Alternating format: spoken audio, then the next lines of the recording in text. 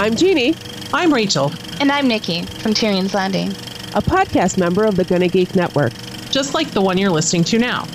The opinions expressed are those of each individual. Check out all the other podcasts at GonnaGeekNetwork.com. And get ready, because geekiness begins in 3, 2, 1. Thank you for pressing play, and welcome to episode 156 of Better Podcasting. On this show, we discuss talking to somebody in person. In person? In this week's Better Podcasting download, we have an update on spamming and talk about another supposed industry distributor coming into the podcast space. I have no idea who these people are. And finally, in this week's Better Podback, we run down all your great feedback, including your Mount Rushmore of podcasting picks. Lauren, it's a good thing you're here in person tonight. Start the show. Welcome to Better Podcasting, a show where we talk about podcast tips, tools, and best practices to help you succeed with your podcast. What makes us different? Well, just like you, we podcast purely out of the love and fun of it. Podcasting is our hobby, and we recognize that it's yours too. We always encourage your questions and feedback, and you can find all of our contact information at betterpodcasting.com. Here's your host for the show, Stephen Jondrew and Stargate Pioneer.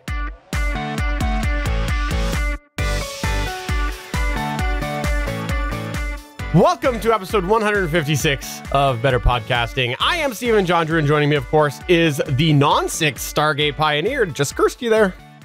Oh, dang you, Steven. Now I'm going to get sick right before my vacation. Hey, hello, everybody, and welcome to this episode of Better Podcasting. I'm actually sporting a podcast t-shirt given to me by a listener, the House of EdTech Podcast. Thank you very much, Chris Nessie, for sending that my way. Very much appreciated. I just got it today, just threw it on specifically for this podcast. I might actually get too cold and get sick because of it, but I am wearing the shirt, and I will wear your shirt too, so you can send it on in whenever you want to. You're going to wear my shirt? That's really weird, really odd. The only way I would wear your shirt is I am going to throw it through the wash several times first and make sure it's steam cleaned. That's probably a safe bet. I'm going to go ahead and just say that right now. I agree with your decision on that. And I'm going to wear gloves before handling it myself. Anyway, we have a jam-packed show. There is a ton of great stuff to go through, so we just better get down into it and start right now. We start every show off with a How I Saved My Podcast story, which is either one of us or, more importantly, one of our listeners sharing with the class how they saved their podcast. Everybody who's been a podcaster for more than a month has had to do something to save their podcast. Don't worry, you're not going to be shamed here, not going to be pod shamed. We're going to share with the class so that everybody can learn. So hopefully we all won't do the same mistake. And that is a How I Saved My Podcast story. And in the weeks we don't have one from everybody else, we create a How I Could Have Saved My Podcast story by reading something from the internet. But this week we do have a How I Saved My Podcast story. It's from listener Damien with Adventures in Aurelia. You want to say it with me now, Stephen? Are you ready? Aurelia. Pod. Yeah, pod. Wow, that was the worst one we've ever done. Let's just play the clip. Let's just do that. Hello, Stephen and SP. This is Damien the DM from the Adventures in Aurelia podcast. And I have an interesting little thing to bring up for you guys today. I had mentioned that my group was going to be trying a live stream for the first time a couple weeks ago, and we did. And this is a little bit of a kind of how I saved my podcast, as well as a somewhat unexplainable event that had happened. So I've got a little bit of audio here that I'm going to play for you guys. And to explain my setup, we record with a Zoom H6, all 5 of us, and for live streaming, I knew that I wanted to have the Zoom H6 going into my computer as a USB interface, and then using the Zoom H6 interface as the audio stream in OBS for the live stream, so that the audience was going to be getting all of our nice quality straight from the Zoom. And I ran into something very interesting that unfortunately wasn't caught until much, much later than I wish it had been caught. And it had to do with one of the channels, for some reason, not outputting to OBS at the proper volume. It was almost as if like it was getting no gain on the microphones that we were using. So here's the audio that ended up going out on our live stream, and since we monitored straight from the Zoom H6, we did not hear this. So I'm going to play this little bit in Vegas here. Oh, no. So it has been a very, very long time. I think we're looking at about 9 months or so since we have visited this campaign and these characters. Let's go around the room and kind of describe your character a little bit. Start with Chris. All right, so that there is the example that I gave for how I sounded. That was like to give a baseline, and then this was the channel that did not sound right at all. Chris? Sug is he's a half-orc, young for, I guess, normal people, but as far as half-orcs go, he's like right on the verge of 20-ish. He was a slave for several years, basically most of his childhood, formative years. Recently escaped, I guess. So yeah, I hope that you could even hear that at all, but there is that clear difference. And the way that I consider this a bit of a how I saved my podcast is, at least from the start, I never planned on using the audio from the video itself. Instead, I had made the decision from the start to use Hindenburg and record through there. So I'm going to go ahead and move over to the Hindenburg. This is the same exact section as it was recorded through Hindenburg and as we were hearing it while we played, and that's why we had never noticed it. Do you have the correct... So it has been a very, very long time. I think we're looking at about 9 months or so since we have visited this campaign and these characters. Let's go around the room and kind of describe your character a little bit. Start with Chris. Sug is he's a half-orc, young for, I guess, normal people, but as far as half-orcs go, he's like right on the verge of being like 20-ish, but he's only like 17, 18. He was a slave for several years, basically most of his childhood and formative years.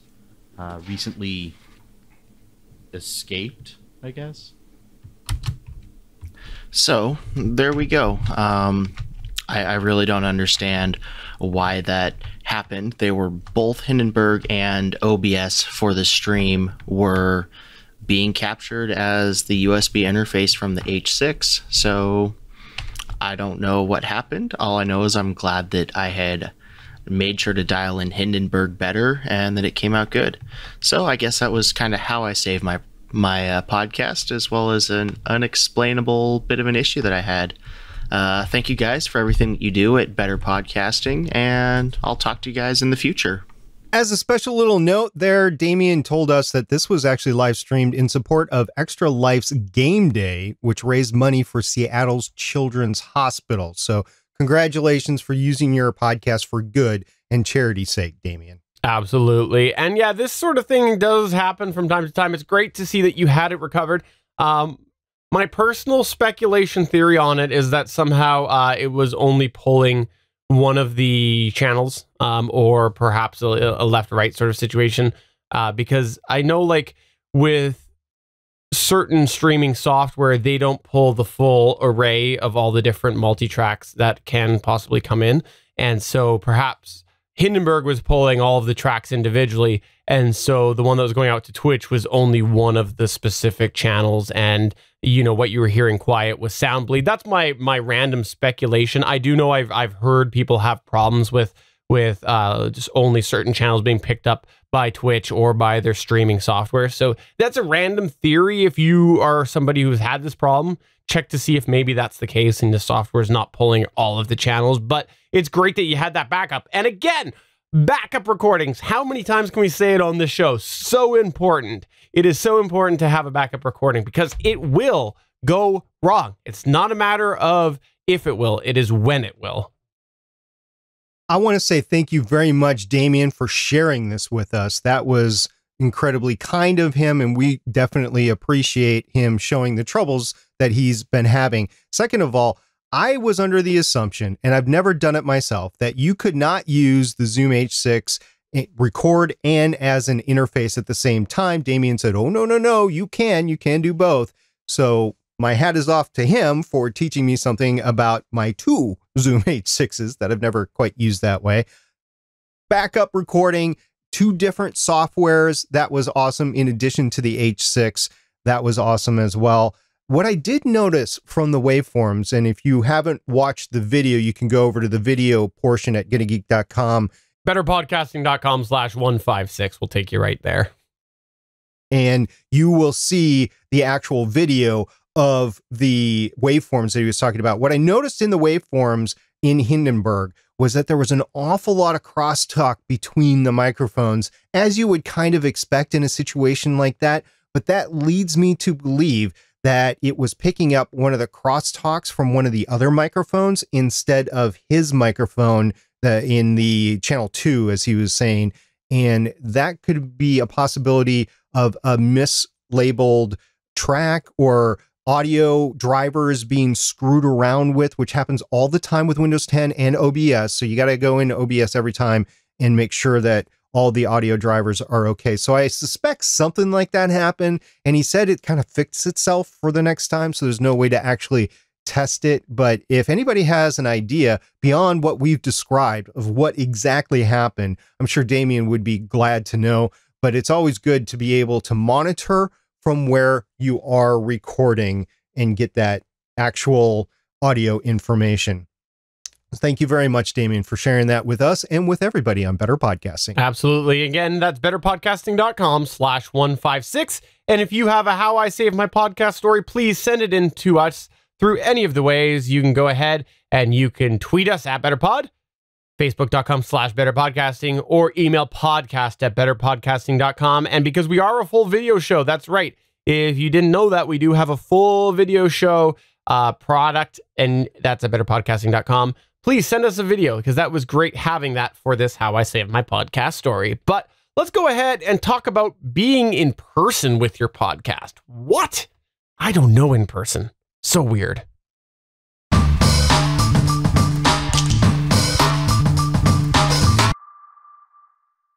All right. Before we get into our featured segment here, I just want to get a little sneaky because I know I've looked at our Apple stats. I know sometimes people skip over the beginning. I know that. I know that's the case. I don't know why. I think that was very rude to a really pod. Very, very rude. But you know what? I understand that happens. So in the featured segment here, before I start, I want to mention that we are looking for you to send us a goal for your podcast for 2019. So what we want you to do is listen back to your podcast. Think of it from the listener perspective. What can you improve in your podcast, and set one goal for 2019 and send that to us to podcast@betterpodcasting.com. Just pick one goal based off of listening back to your show and send that in to us before December 9th because we want to do an episode that talks all about this. So again, that's podcast@betterpodcasting.com. And maybe if you find yourself in person with somebody, you can talk about each other's 2019 goals. So let's talk about being in person with people. SP, what do we got going on today? You know, Stephen, podcasting by nature is such I want to say impersonal, but it's not. It's very personal, but it's not in person. It's an electronic thing. Heck, many podcasters even find themselves podcasting on a routine basis with co-hosts whom are thousands of miles away from them or whom they've never met in real life. Stephen, we don't know anybody like that, do we? I don't know. I have no idea. Okay, I know what you're saying. What you're trying to say is that you and I have never met in person. But what you don't know is you've never seen me in person. I've seen you in person lots. The only reason I know you physically exist is I've actually met your brother in person once. So I can extrapolate that, therefore you exist if he says you exist. So anyway, it's safe to say that many podcasters are really comfortable dealing with people on the internet. But the question is, how do you handle your love of podcasting in person? So that's what we're going to talk about today, how to promote your podcast in person. We'll break down some of the good practices, the bad practices, and things you should be prepared for to make an engaging promotional statement with somebody else. Let's start off, Stephen, with what you shouldn't do. This is the fun part. Let's be real here. These are all of the bad habits and things that we want to discourage you from doing. And let's start with the obvious one. The obvious thing when you're trying to promote your podcast in person is to avoid talking about it non-stop. Let's be honest. Let's relate this away from podcasting for a minute here. We've all been in the situation where you've had a coworker or a really good friend, and all they do is nonstop talk about their kids. They find a way to relate every story that's going on about their kids. They'll tell you what their kids are up to. They'll show you endless amount of photos, and it's just nonstop kid talk. Now, replace kids with podcasts. You don't want to be that person that is going on and on and on about your podcast. The odds are, if you find yourself nonstop talking about your podcast in person with, friends or coworkers and whatnot, while you might be excited, they might not be so excited, and you might just be doing yourself a disservice. So ease those reins a little bit there, because you don't want to be that person that is talking about their kids, and their kids is the podcast.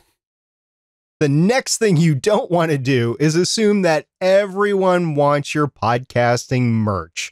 Now, while it might be great for listeners, the reality is that not everybody is going to appreciate that custom shirt or custom mug with your logo on it. I mean, how many times have you gotten a tote bag from somewhere only to stuff it in with your other 30 tote bags or throw it away even? Or how about those endless coffee mugs that banks seem to give away? Yeah, that's a hashtag 90s reference, even though I'm holding one in my hand right now. Seriously, you might think it's so cool to see your stuff on other stuff, and we agree with you. It is totally cool, but it's only cool if somebody appreciates it. Otherwise, it's going in the same place as that free, I can't believe Steven's making me say this, free Blockbuster t-shirt. Again, the 90s reference, right? How many people had those free giveaway Blockbuster shirts? Lots of them, and nobody cared about that. Another common mistake that people make when they're trying to promote their podcast in person is assuming that traditional marketing is going to work. Think about what is involved with the process of a podcast. You need to educate someone on your podcast. You need to tell them how to get your podcast. And you might even need to tell them what a podcast is. If you see a poster up on the street and it says, quote, "See band Jondrew perform December 1st at Madison Square Garden," that's really easy. You know that is a band Jondrew, and you know exactly what it's about. You're going to see them December 1st at Madison Square Garden. Straightforward. But if you put up a poster about your podcast, think about all of the things I just mentioned, and you got to shove all of that into a poster. Yeah, okay, is that really going to fly if you have, Apple Podcasts and Spotify and blah, blah, blah, blah? It's a lot of text. So maybe a traditional marketing idea like a poster might not be the best idea for a podcast. It's also not good for your podcast art either. But here are some do's that you should endeavor to incorporate when you talk to somebody else about your podcast. Let's start about being prepared for the right avenue to talk about your show. Now, consider, how would you describe your show quickly and entice somebody to spend their time listening to your podcast? Now, this technique is often known as an elevator pitch. It is short, concise, and it's a way to describe your project to anyone in the time it takes to ride the elevator to the next stop. Now, here are some keys for a good elevator pitch. First of all, simplicity is definitely the key to the whole thing. Now, if the person you are speaking to is interested, they will ask for more. If they are not interested, you don't waste either of your times, plus maybe break a relationship. So if you cut it short, you're going to salvage that relationship. Say it's a work relationship or a friend relationship. You just don't want to be that guy that won't shut up about your podcast. So simplicity, just get to the point, in and out, and that's it. The second key to a good elevator pitch is naming your show. You want to be clear and you want to say your show's name. Now, don't mumble through the pitch by saying, it's just some internet show I do. No, be clear. Say you have a podcast and it is called, we'll just, for example, say Your Hobby Podcast, followed by a qualifier like, hey, it's a show that discusses all things dealing with this great hobby. So, hey, I have a hobby podcast. It's called Your Hobby Podcast, and it's a show that discusses all things dealing with this hobby. That is naming your show and being clear about it. The next key to a good elevator pitch is to identify the problem you are solving and how your solution will benefit the person you are talking to as a listener. Now, in the case of a podcast, it is a place to discuss your topic and no one else is discussing it or can discuss it like you. I'm going to give you a couple examples here, Stephen. For example, quote, I co-host Better Podcasting, a podcast for the hobby podcaster. While there are several other podcasts about podcasting, we focus on the hobbyist or passion podcaster that either cannot or won't monetize their show, unquote. That's the statement there. You have now described what the problem is. It is a podcast that helps other hobby podcasters that might not be able to get help other places. Or, Stephen, this is another example that may be better for you in your show. Quote, I produced Voices of Defiance, the only podcast left about the fun sci-fi show Defiance that was paired with a video game, unquote. Hey, I'm saying this is the only place that you can actually hear Defiance discussed on a podcast on the internet anymore. Now, while there might be one episode or two episodes, this is going to be the only show. So those are some examples of identifying the problem and how it can benefit the listener. The next key thing to talk about in the elevator pitch is to make sure that you adapt your pitch to the audience when possible. Now, if you know the person you are talking to, or perhaps the crowd you are talking to, has a specific interest that would relate to your show, use it. For example, quote, hey, Frank, I hear you talking all the time sitting in a chair with a beverage and wanting to watch paint dry. I happen to produce the Better Paint Drying Podcast to enhance the process and experience of watching paint dry. I'd really think you'd enjoy it, unquote. That's one example. Or even, this is another example, quote, hey, Sam, you've been asking a lot of questions about taking your drone flying to the next level. Did you know I co-host the Better Drone Flying Podcast? Every week, we discuss a different tip on how to maximize your drone flying fun and what product upgrades to keep your eyes on, unquote. Those are two great examples there to identify the individual need and make sure you're adapting your pitch to the individual. And the final key that I'll talk about with making a good elevator pitch is the closing takeaway with continuation option. Yes, we just talked about insurance options there. No, we didn't. But you've reached the next floor and the elevator's slowing, the doors are starting to open, and it's time to wrap up your short pitch. You can be prepared with a website like yourhobbypodcast.com and a business card, but you either need to decide if it's time to close the sale or offer to continue the conversation. And this is going to be a game time decision. Now, this means, for those of you that don't get that vernacular, that you are going to have to play this part by ear. Now, if the other party you are talking to or group that you are talking to has a second, ask them to pull out their phone and try to subscribe to your show if they have shown any sort of demonstrated interest in your short talk. If it's an Apple podcast, or if it's an iPhone, an Apple Podcast app would be good. Or if it's an Android, go ahead and use that Google Podcast search. And those would be the two go-tos to use with the specific phones that are out there right now. Here's another option, is to offer to continue to talk about it. If you know that you will be seeing this person again, offer to talk about it later, getting a cup of coffee, going for a walk or something like that, or offer to talk about it more over chat or email, however you're connecting with them. But if there has been no demonstrable interest, go back to what we said before in the don't section. Don't push it.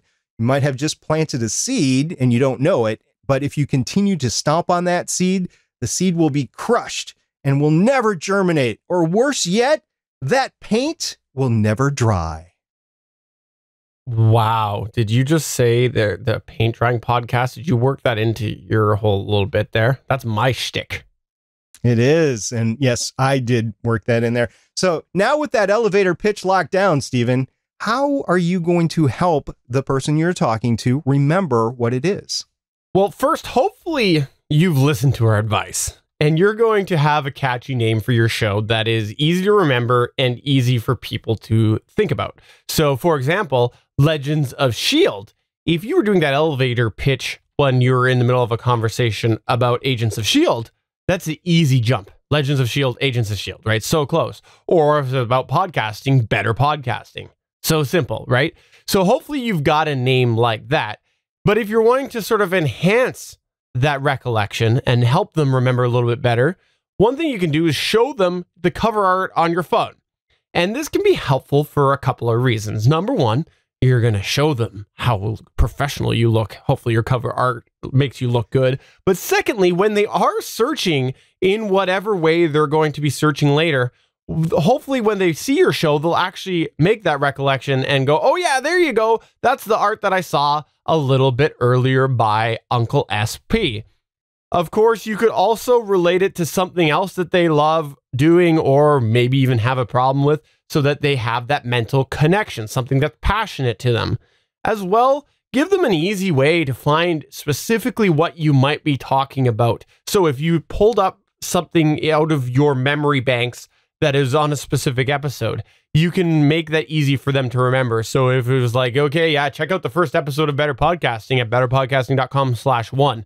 That's a lot easier than go to betterpodcasting.com, scroll down, at the very bottom, you're going to see a next button. Press the next button about 8 or 9 times. It might be 12 or 13 until you get to the very end, then find 1. So it's a lot easier to say betterpodcasting.com/1. So the easiest way that you can make it accessible for them. But what happens if you're in a situation where you might have to even explain what a podcast is? How do you handle that, Stargate Pioneer? I would just go all Leo Laporte and I would tell them it's a netcast and they'll just automatically understand, right, Stephen? No, hold on. You did that wrong. You're going to go all Leo Laporte and tell them that it's this episode was sponsored by for the next couple of minutes. Yeah, the next couple of minutes. Yeah, right.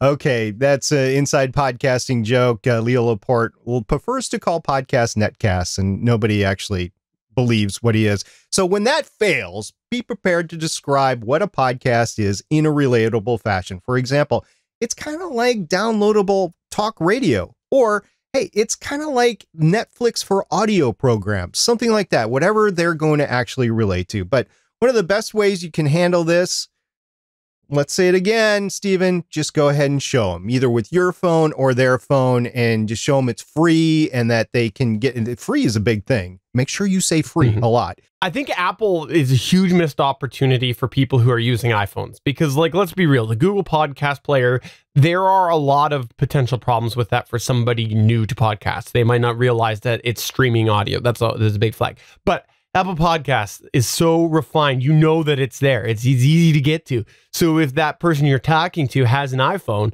how cool would it be for you to pull up their phone and say, hey, can I see your phone? And go in and show them something that they had sitting there the whole time. So how awesome would that be?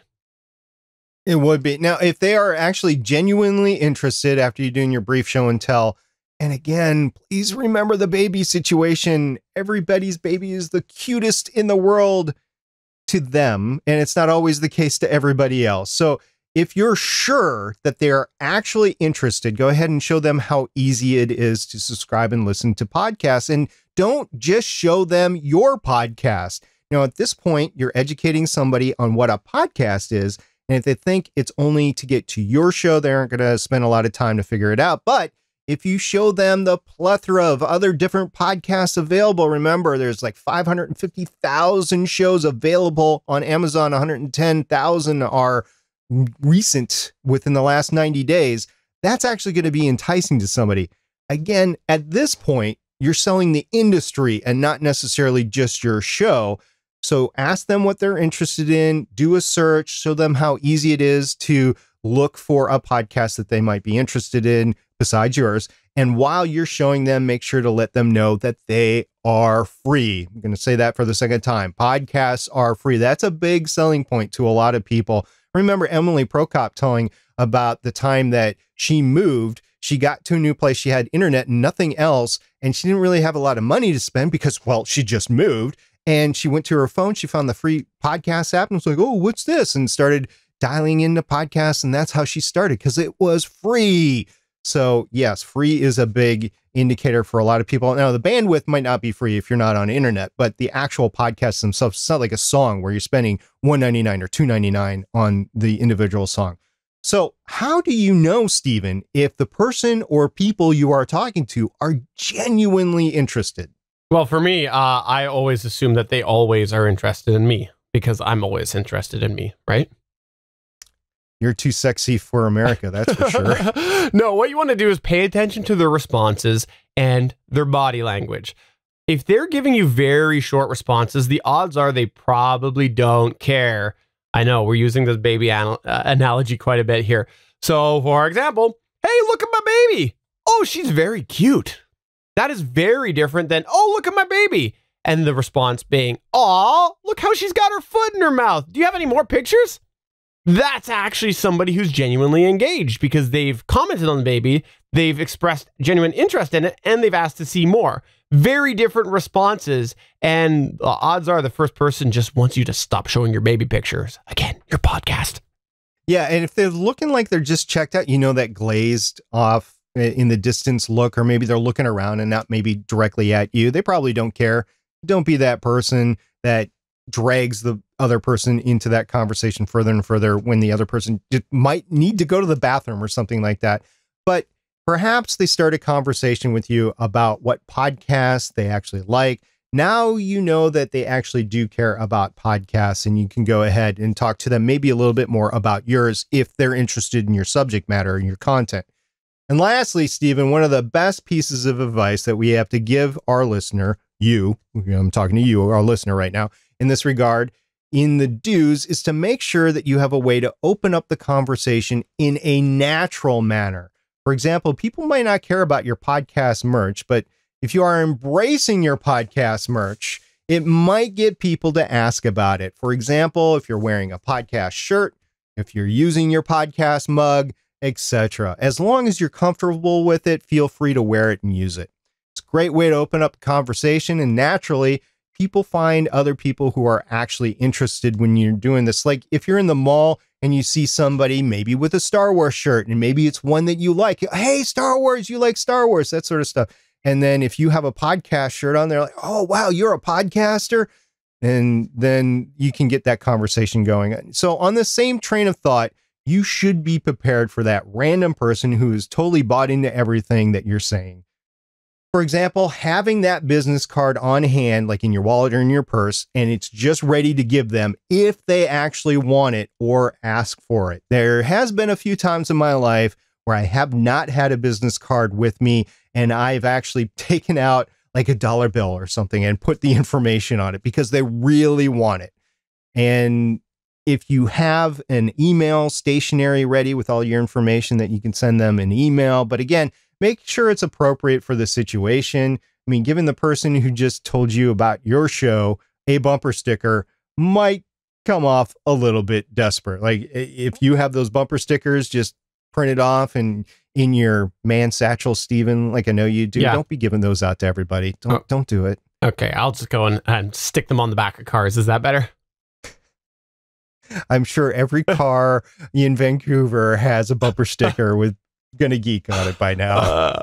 Well, there you go. That's going to close up our feature segment on this. But we want to know, how exactly have you dealt with in-person podcast promotion scenarios? Let us know through any of the ways.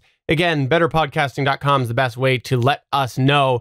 And one thing that we can all take away from this here is that if you ever see Stargate Pioneer in person, number one, get really good at lifting business cards off of him, because if you make sure that he has none on him, then he will give you a dollar bill. It's a quick get rich quick scam. That's what it is right there. I see. Well, you're assuming I have a dollar bill. I might ask for a dollar bill from the other person.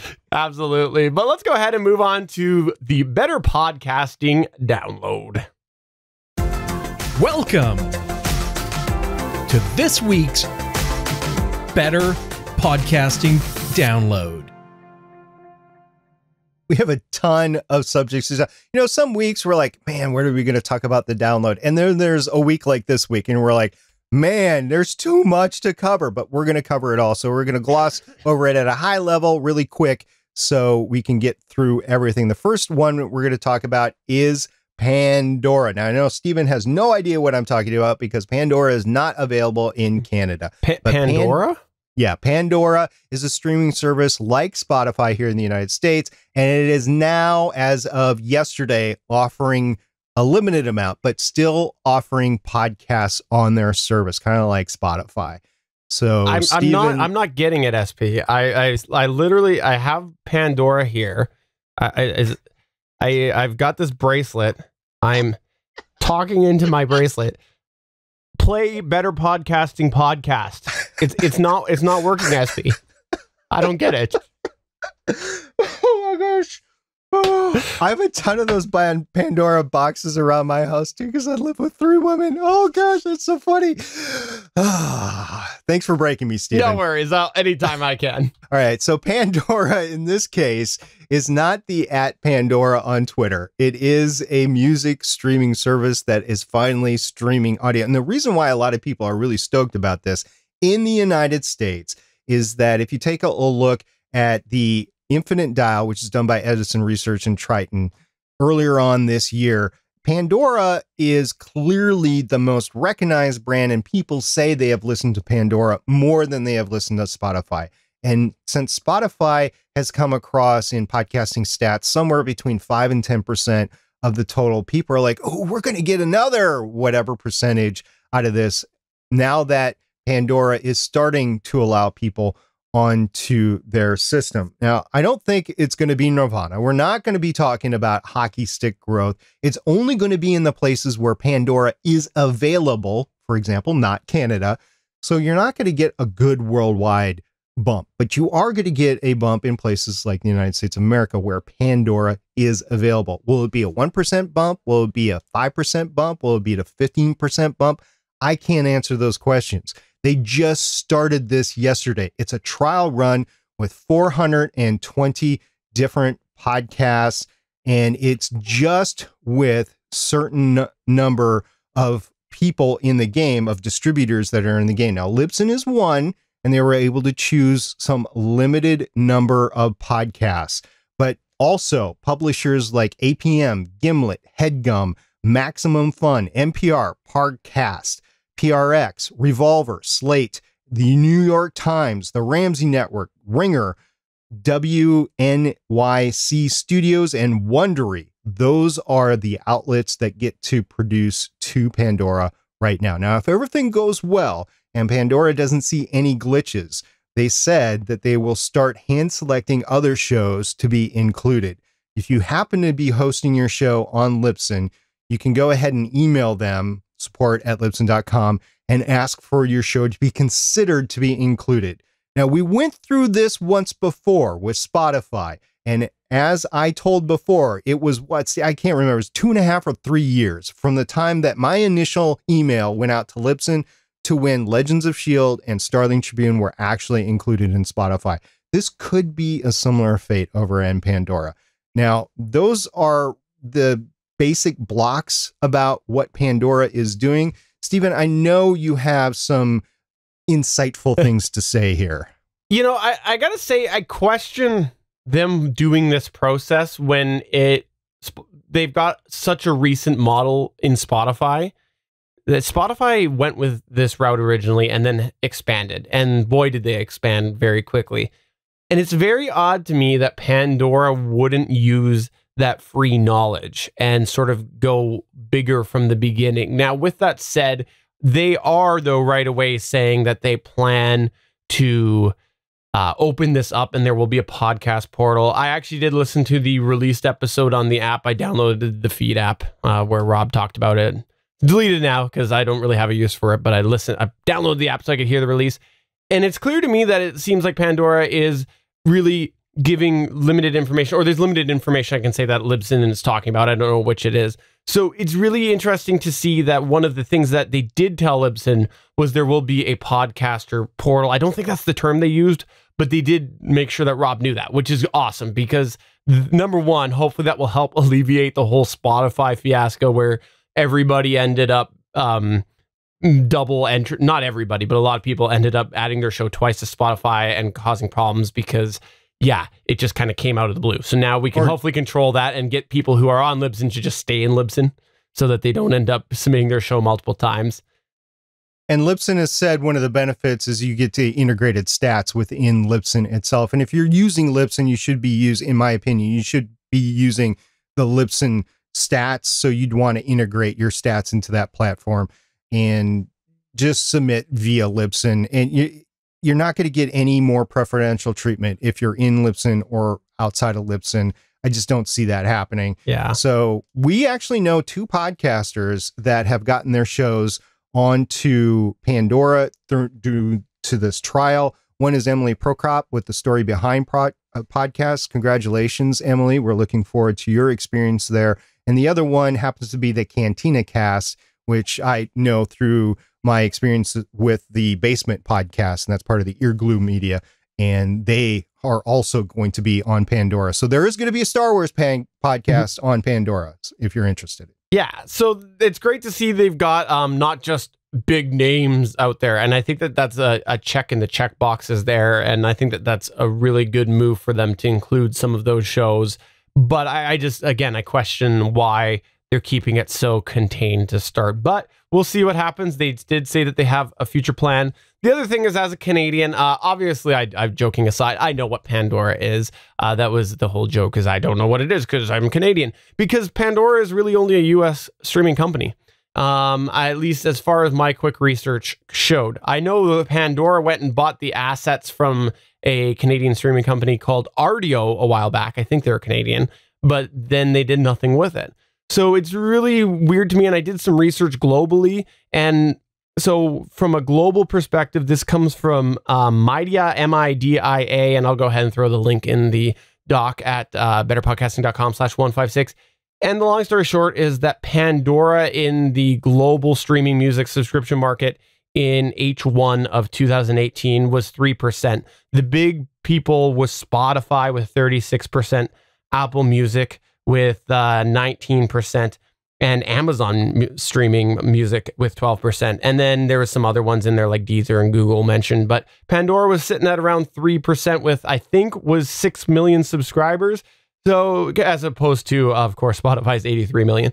But it's just really interesting to me to see this being such a big move in podcasting. I get it for Americans. I know Pandora has a pretty good foothold, it seems like. But from a global perspective, like in the chat, we've got a couple people right now saying, yeah, no Pandora over here in their parts of the world. So it's just interesting to see this being such a big thing when those of us who aren't in America, it's like, cool, I can't get it. And I understand that. And the jury is out on how this is actually going to pan out. So we'll just take it 1 month at a time and see where we're at about 6 months from now.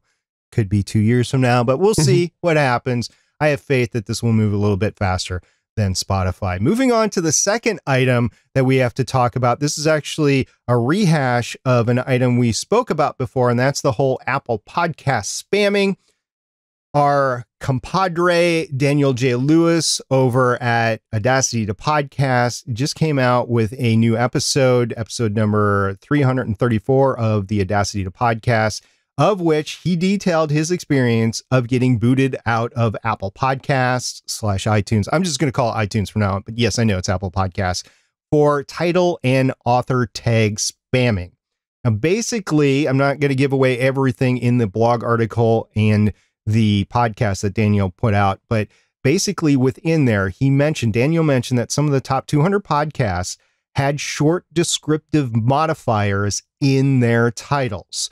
Now, because of that, and because I have lamented the fact of having to take those out of my 2 podcasts that I do, Legends of S.H.I.E.L.D. and Starling Tribune, I have now placed back short modifiers in my titles for those 2 shows. I did so very, very reluctantly, but I just wanted to see about the differential in SEO. So for Legends of S.H.I.E.L.D., it is now Legends of S.H.I.E.L.D. : an unofficial Marvel Agents of S.H.I.E.L.D. fan podcast. Now, for those of you that don't know, the title of Agents of S.H.I.E.L.D. is actually Marvel's Agents of S.H.I.E.L.D. So that is why I described Marvel as part of that. Now, the Starling Tribune is changed to the Starling Tribune, an unofficial Arrow TV show fan podcast. Now, you will note in both cases, I wanted to qualify that these were unofficial fan shows, but also what the main subject matter was about. So I had to get those both in. An unofficial fan podcast about Arrow, an unofficial fan podcast about Agents of S.H.I.E.L.D. I am very uneasy about doing this for a variety of reasons, but I wanted to definitely try this out as a test for Better Podcasting listeners. So you all know that I have done it.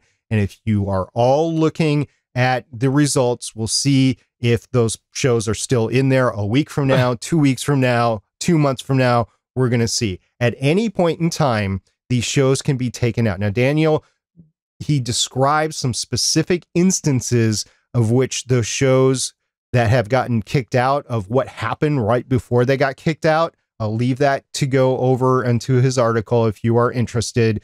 But suffice it to say, it could happen to any show at any time. There is a definite trigger, though, that triggered his from getting kicked out. So if you're interested, go find his stuff and understand exactly what happened to him. I am still very, very uneasy, especially since those modifiers are so long, but I didn't know any other way to do it. I mean, I could have said Arrow TV show or Arrow podcast, Agents of S.H.I.E.L.D. podcast. But I had to get that unofficial fan podcast qualifier in there because I didn't want to get sued by Marvel or DC or Warner Brothers or CW. Yeah, and I think it's important to remember what SP said, which was that Daniel recounts his experience. And we just don't know because there's no official guidelines on it right now by Apple. So we're hearing things from Daniel, who actually had something removed. We've heard things from people like Dave and Rob at Libsyn, and then Todd over at Blubrry, and they're a little bit different than what Daniel's saying and what his experience, Daniel's firsthand experience, was being removed and talking to Apple Podcasts. So at this point, it remains to be seen what's going to happen. And if one of SP's gets removed, he'll make sure to recount his firsthand experience over on this show here. I kind of want it to get reported just so we have more content. No, just joking. I don't want it to happen. No, please, Apple, don't do it. I don't. I want these. And Apple, if there's any way you can email me before automatically booting me, that would be great. But that's another thing that they don't do. They don't give you any warning whatsoever. Now, Daniel did say he was spamming both in the title and author tag, but he did say that the modifiers only in the title tag were okay, or it perceived to be okay. Do not spam the author tag. That will set off their counters right away. Do not do it. I did not change my author tags. It is simply the co-hosts that are on the show. All right. Well, moving on to point number 3 in the download, Blubrry's IAB stats compliance. For those of you who aren't familiar with the fact that IAB does not actually certify yet podcast statistic companies, there is a process in place to get that happening. And Blubrry has been trying and working towards trying to be the first. At least that's what they claim. So they are trying to get that actual certification from IAB to be IAB compliant. And they have had to make some changes, and they just put out an article. And again, we'll have that in the notes at betterpodcasting.com/156. And we're not going to read the whole thing out, but there were a few takeaways, and it's that they need to make a few changes in order to get towards that certification. And number one, what they say is that enterprise customers like ESPN and ABC will have no changes at all to there. The second change is going to be to people who are not the enterprise customers, but are media hosting with Blubrry. What they say is how they process data will change to process data based off of raw log files. And this is going to allow them to provide some new unique information. And that's something that they'll give an update on that as more information comes out. And then non-hosting customers who are using Blubrry statistics, what they're saying is that they are having to do more audits and basically put code in place that's going to audit websites that are essentially hitting the Blubrry statistics to see if they are doing activities like preloading a file and making sure that that is not happening, because if websites are doing that, they are not within IAB compliance. And this is something that I spoke about a while back, was that this is a big flaw in the whole IAB process, is you have to make sure that the players are not preloading, and so many companies basically have to control the player itself. And so if someone is stepping outside of that player, it's really hard to make sure that that preload is not happening. I think we saw that happen with, was it PodTrack or iHeartMedia or something like that a while back. We saw a whole blow up from that happening. And so this is something that it looks like Blubrry is going to be putting code in place that's going to audit these websites. So there are definitely some changes coming with Blubrry statistics. So like we've seen with many other hosting companies, as we work towards getting this universal certification of stats, you are going to see changes happen. We've seen it before, and I will guess that this means that likely you might see a potential drop with your Blubrry stats. That's my suspicion here. I'm happy to see them making these changes. I think that it's important that somebody gets certified darn quick, because once they're certified, then that is something that they can hold over other competitors, and those competitors will hopefully then work towards getting certification, because until everybody's certified, there's still just a general broad interpretation of IAB compliance, and we're not exactly apples to apples. I'm not sure if the certification is going to be a one and done, or if it's going to be a continual, like, annual audit or something like that, because I think auditing is going to be a continual part of being IAB compliant once you're actually certified to be compliant. The reason I want to say this is I noticed over at Pinecast, they have their own subreddit, and they said that they are doing an annual audit right now, and they are changing some of the statistics. They are retroactively changing and filtering out some of their statistics because of this issue. I've also heard that Libsyn, they found an issue with the iOS stats, like the Apple Watches, the Apple Watch 4s. They just downloaded a bunch of podcasts to fill up their watch, and they knew that because of that device and because it was a known issue, they are filtering out those, or I think they will filter them out from now on, but I don't know if they're going to retroactively. So this audit part of the IAB compliance is continually going. So I don't know, even if Blubrry is certified as compliant, if it will be compliant for a year, 2 years, whatever, before these people have to go back in. Now, as for other people going through the process, I was kind of curious about this. And Elsie Escobar, who's the social happy media person over at Libsyn, she serves as their PR arm for the company. She tweeted from her personal account. So this was not from the Libsyn's account. She said, "Stop looking at your stats, podcasters. Stop it. There are so many other things for you to be doing. So many. Instant gratification and audience growth is not like getting a thumbs up and a heart on social media. You are wasting your time. 1 day for stats, 29 days out of 30 for content plus community building." So that's actually good advice. So I have no problem reading that. But I replied to her because she brought up stats. I was like, hey, are the Libsyn stats going to be certified by the IAB to be compliant to 2.0 standards soon, knowing that Blubrry has gone through that process? Now, she said it was and this is in all caps, long, grueling, uncapitalized, process for Blubrry. And I believe they are the only ones that have been involved in the process now. Don't think AIB, I think she meant IAB, is set up to do everything at once, so one service at a time and not soon. It's not like passing the bar exam one at a time. And I said, well, good luck, and I hope you studied well, going with the bar exam theme there. Please keep us informed, as I'm sure there will eventually be high interest in the results if there isn't already. And she said, yeah, I don't think it's like a test, as in you pass and you don't, and you get a grade. It's if you don't pass, you have to go then fix it, then do the whole thing again, and then again, and then again, and then again. The result is either you are certified or you are not.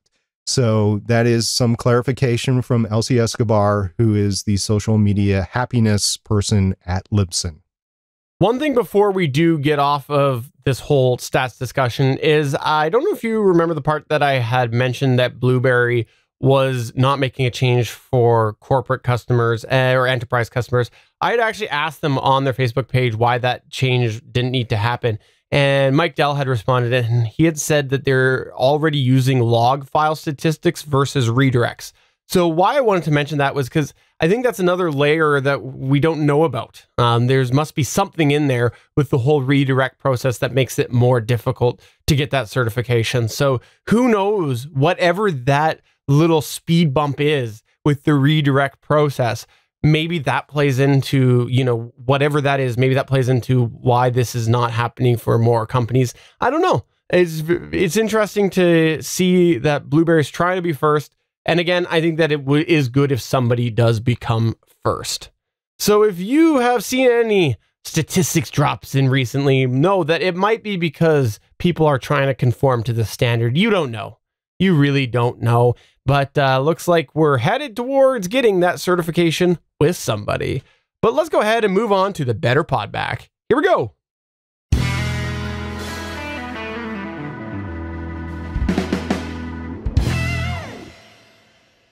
Josh Liston from On the Bubble podcast and also from Australia. Hey, how you doing, Josh?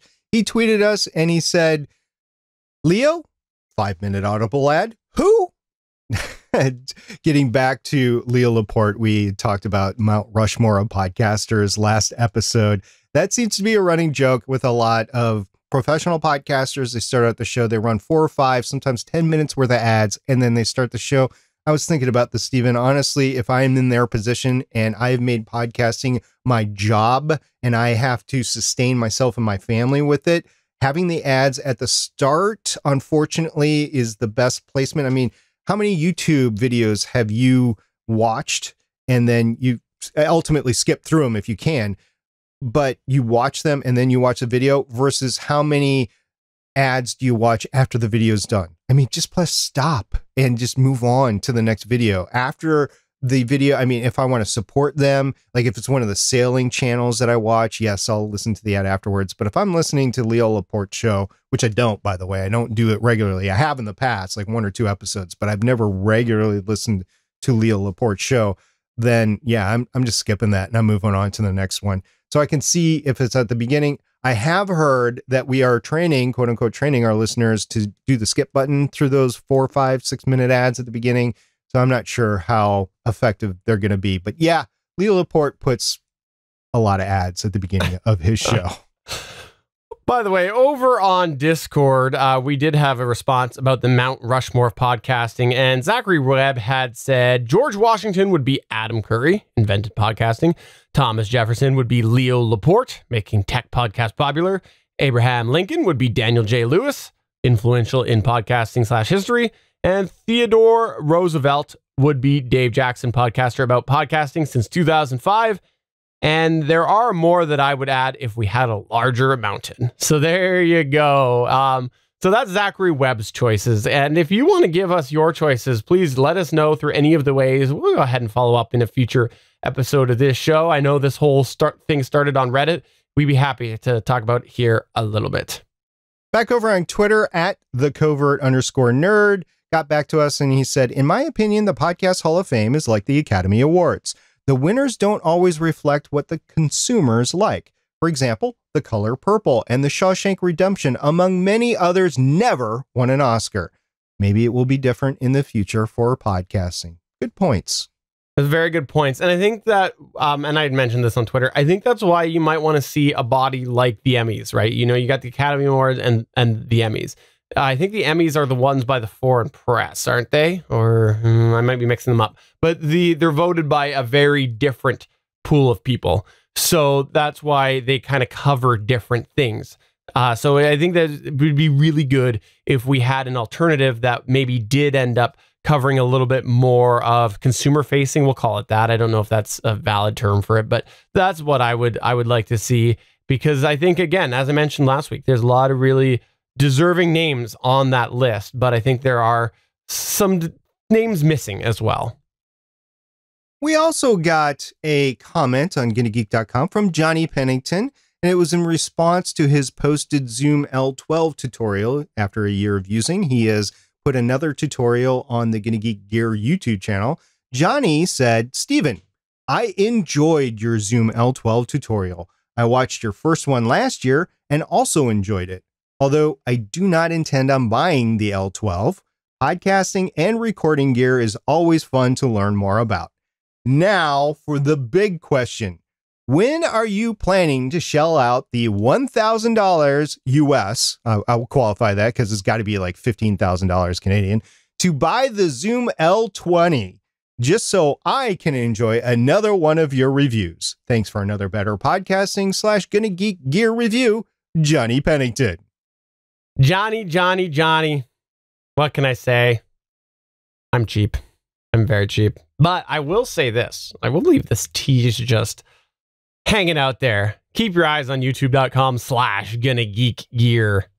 youtube.com/GonnaGeekGear. Definitely keep your eyes on that, because there might be something satisfying for you over there in regards to your message. And we'll leave it at that. We'll just leave that at that there. Tease. Steven's gonna use it like he stole it. But there you go. If you got feedback about your show, please get in touch with us so that we can make sure to add it to a future edition of Better Podback. Go ahead, tweet us at BetterPod or email us podcast@betterpodcasting.com. So there you go. For episode number 156 of Better Podcasting, I'm Stephen Jondrew saying thanks for checking out the show. And again, I'm looking at Pandora right now, trying to activate some podcasts. This bracelet just isn't doing anything. I'm SP saying thanks, Chris, for the shirt. Chris Nessie, House of EdTech. End the show, Pandora. See you next week.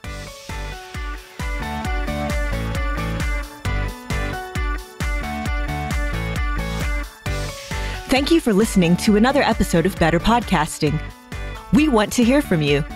You can find all of our contact information at betterpodcasting.com. If you like the show, please consider giving us a 5-star review in iTunes. We encourage you to check out all of the other geeky podcasts available at GonnaGeekNetwork.com. This has been a GonnaGeek production. Thanks for listening, and we will see you again next week.